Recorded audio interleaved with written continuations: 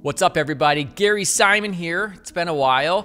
I'm going to give you 5 different trends that I think are going to grow and become a thing here in 2025 as a UI UX designer. Now, the first is going to be the no to low code tools such as Wix Studio, Framer, Webflow, and similar tools. Now, these no code environments allow us UI UX designers not just to live within tools like Figma, simply designing prototypes and mockups, but it allows us to essentially replace the front-end developer without having to write HTML, CSS, and JavaScript. Because browser technology gets better, these browser-based tools are also getting better, and it's really allowing us to do things that before required a lot of JavaScript knowledge, a lot of interactions, micro interactions, animations, etc. Number 2 is Rive. So this is a tool, and Rive is absolutely amazing. And if you followed me at all throughout the past few months on this channel, you know that I'm a super huge fan of Rive. So Rive is poised to become this generation's Flash. It allows you to build responsive layouts that then can be embedded onto a web page with a canvas element. You can also use JavaScript to pass back and forth data, making the logic dynamic. Now, there's a few things they still need to implement, such as accessibility concerns and also blurs and glows, because really it is their own render engine. And what makes it really powerful and very cool is the fact that it can just run on not just web pages, but also other environments like Unity for game development, C and C++. There's a ton of different platforms it can run on. Now, I've already produced a bunch of tutorials on Rive, which are going to be linked here in the YouTube description. Number 3 is another tool, and it's one that's upcoming that I have access to, and it's called Unicorn Studio. Now, Unicorn Studio is a tool that I had hoped that would really be built at some point in the future a few years ago.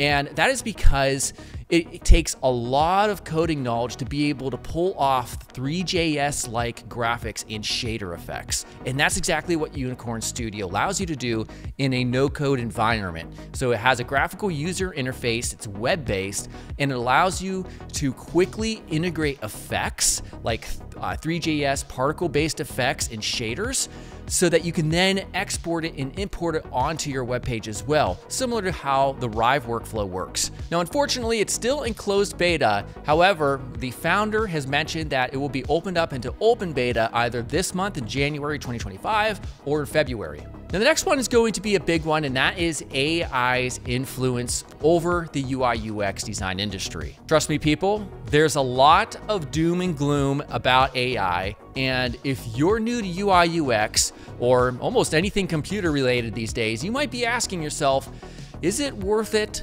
spending the time to learn this career and this profession and these skills if AI is going to take my job? Yes, right now there's a few web-based apps like Bolt and Lovable, which allow anybody, any Joe Schmo who's never touched code or design, they can give a prompt, say, I want an app that does this, and it will spit out an entire app back end, front end with a UI that actually looks pretty decent. The problem is I have not seen a single instance, and there's no evidence that I've seen yet that says this is going to replace human designers, not as it currently stands.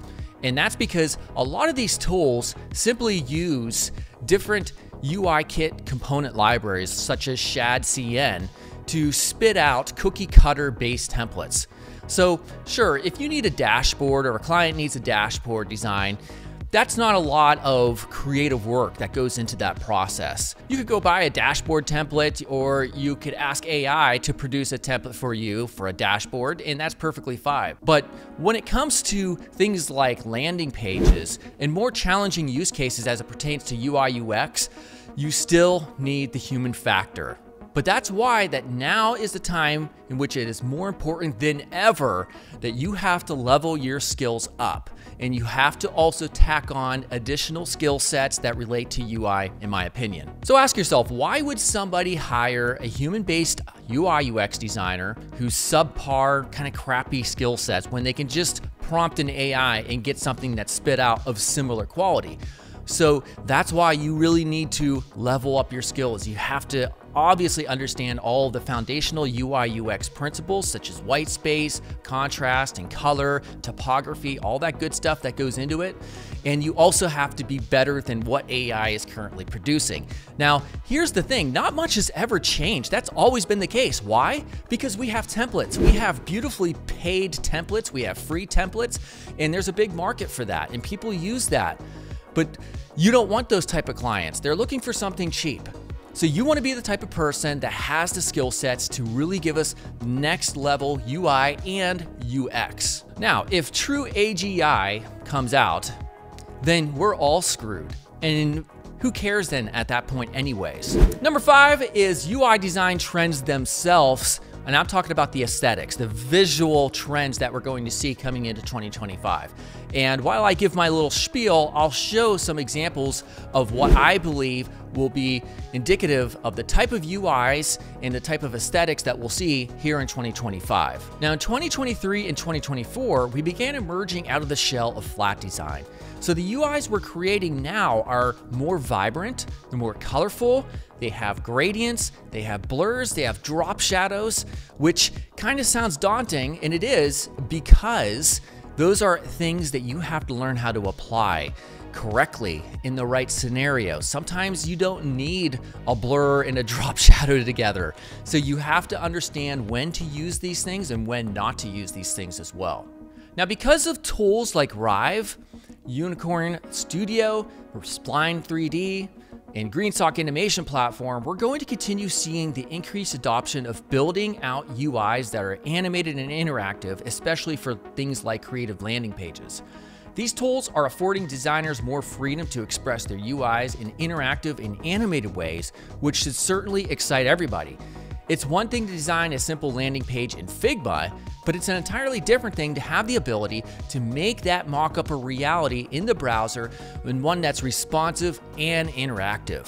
So understanding motion design and animation and interaction is going to be a big factor going into 2025 if you really want to increase your ability to land clients or land jobs. So if you're super interested in learning all about UI UX going forward into 2025, definitely check out my course at DesignCourse.com, where I have an interactive UI UX course of over 16 hours of video. This is a course that will really teach you the foundational UI UX principles from the very ground up while working within Figma.